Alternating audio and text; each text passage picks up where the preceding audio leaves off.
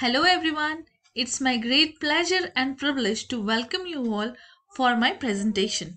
My topic of presentation is ICH. This ICH stands for International Conference on Harmonization. Myself, Dr. Priyadarshini, I am working as an assistant professor at Faculty of Pharmacy, BN University, Udaipur, Rajasthan. The learner's objective of my topic are Introduction to ICH, Objectives of ICH, Goal of ICH, and what is the location of ICH, that is ICH locations, members of ICH, structure of ICH, as well as ICH operations, ICH categories, and the implementation of ICH guidelines. Point number 1, Introduction. The term ICH, that is the International Conference on Harmonization, is a technical requirement for the registration of pharmaceutical which has been utilized for the human use. This ICH, it is a unique project that brings together the regulatory authorities as well as the research based representatives of European Union, Japan, United States, and experts of these three regions. ICH was been established in the year 1990 as a joint initiative which involves both regulators as well as industrial persons. In ICH, scientific and technical discussions are done on the basis for the testing procedure, requirement for ensuring as well as access of safety, quality and efficiency of all the medicines. Point number 2 is objectives. Here, to increase the international harmonization of technical requirements for ensuring the safety, effectiveness, and high quality medicines, the ICH has made the recommendations on different ways to achieve the great harmonization and the interpretation and as well as the application of technical guidelines, requirements for the product registration in order to reduce or obviate the need of duplication of the testing which has been carried out during research and developments of the new medicines. This objective of ICH is to harmonize more economical use of human, animal and material resources. Point number 3 is goal of ICH. Here the goal of ICH is to strengthen the capacity of drug regulatory authorities and industries to utilize them. How? It has been utilized by promoting the international harmonization by bringing together the representatives of these three regions, that is of Japan, EU, that is European Union, and United States. Next, an important goal is to discuss and establish common guidelines.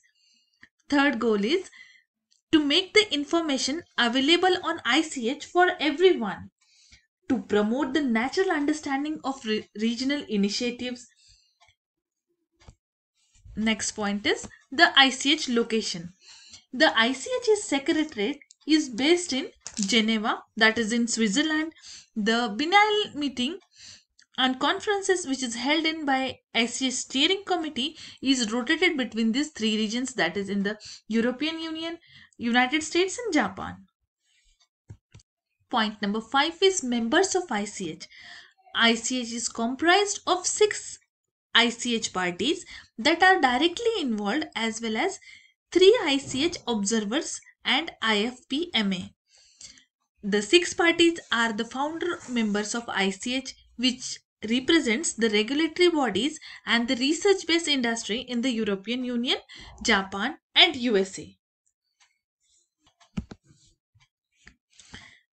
The 6 parties are, first is European Commission, that is European Union, EU, then European Federation of Pharmaceutical Industries and Association, that is EFPIA, Ministry of Health, Labor and Welfare Japan, MHLW, Japan Pharmaceutical Manufacturers Association, that is JPMA, then US, that is United States Foods and Drug Administration, USFDA, and sixth one is Pharmaceutical Research and Manufacturers of America, that is PHRMA. In Japan, the members are, that is MHLW, Ministry of Health, Labor and Welfare, Japan Pharmaceutical Manufacturing Associations, that is JPMA, and in European Union, the European Federation of Pharmaceutical Industry and Association, that is EPFIA, and in US is for United States FDA, that is Food and Drug Administration, Pharmaceutical Research and Manufacturers of America, that is PHRMA, and as well as apart from these members, there are again the additional members which are observers from WHO, that is World Health Organization, the European Free Trade Association, that is EFTA, Canada represents at ICH by Health Canada. ICH observers represent non-ICH countries and regions. The additional members are IFPMA, that is International Federation of Pharmaceutical Manufacturers and Association, is a non-profit non-governmental organization, that is NGO, representing national industry association and companies from both developed as well as developing countries. This IFPMA has been closely associated with the ICH, that is International Conference on Harmonization, since its inception to ensure contact with the research-based industry outside the ICH regions. Now, this IFPMA provides the ICH secretariat over here. And next point is the structure of ICH.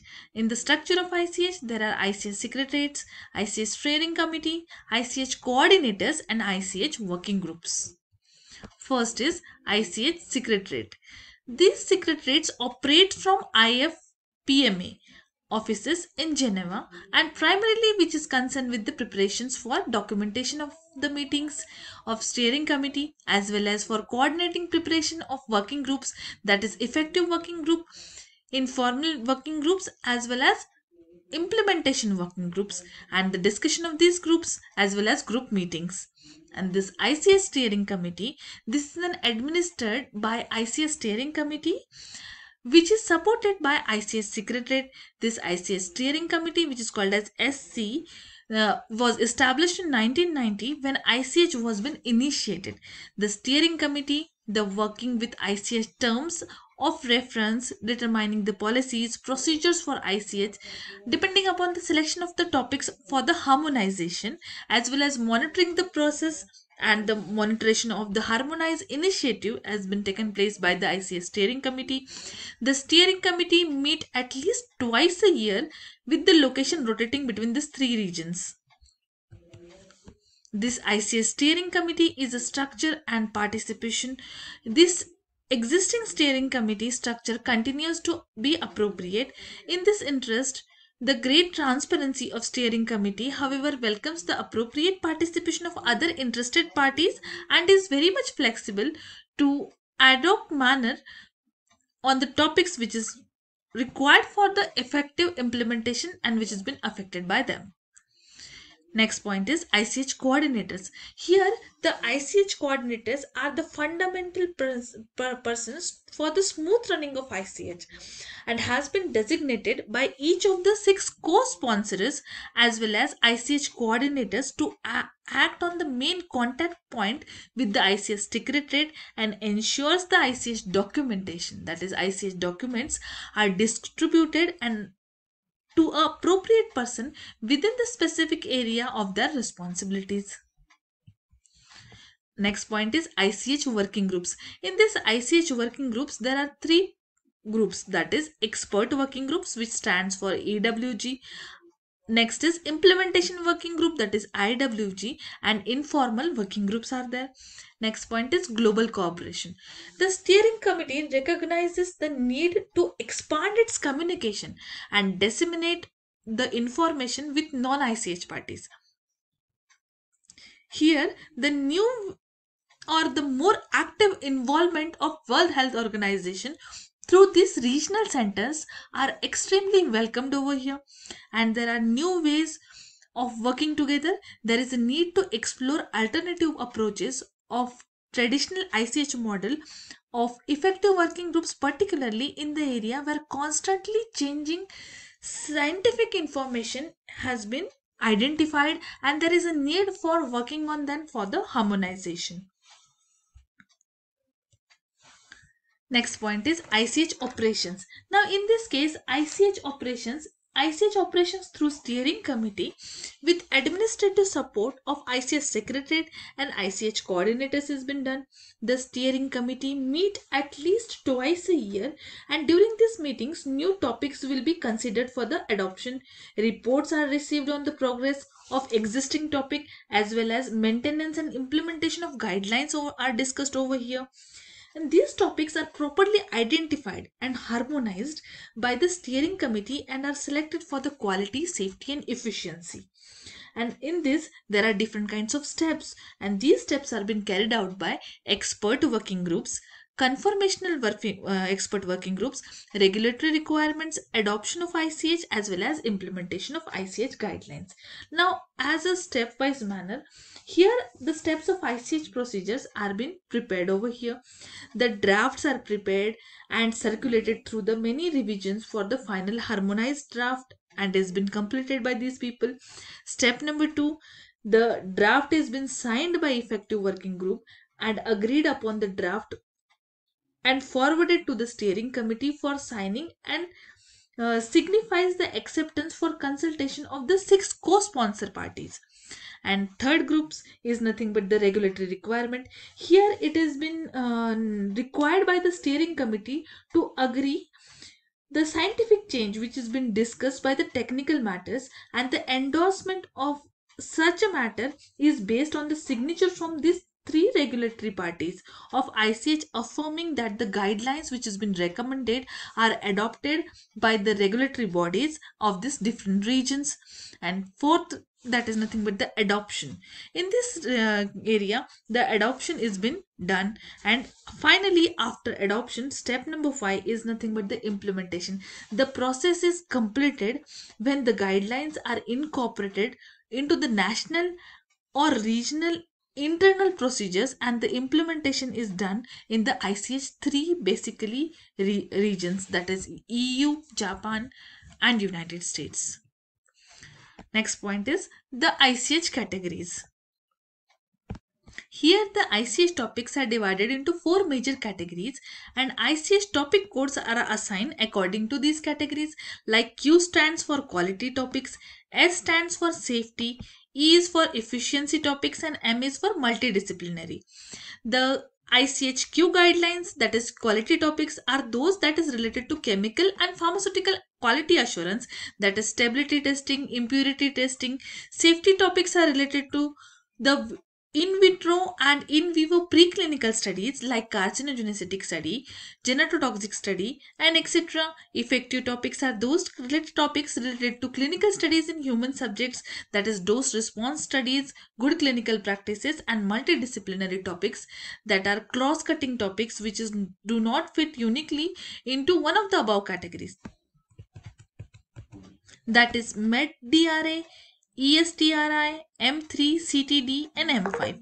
Next is the quality guideline starts from Q1 to Q10. Then safety guideline starts from S1A to S9. Efficiency guidelines start from E1 to E15. And next is multidisciplinary guideline starts from M1 to M5. The implementation of ICH guidelines. Finally, the implementation of ICH in future plays the most important role, and the implementation is done by continuation of harmonized activities as well as implementation and monitoring. Again and again, for a time being, the monitoring has been required, that is properly the ICH guidelines are being implemented, and the implementation is as per the requirement, and the selection of new topics are required for the harmonized activities. Last but not least is thank you very much for your patience, and if you have any doubt or any queries, you can write in the comment box and I'll be very happy to answer you all. Thank you all.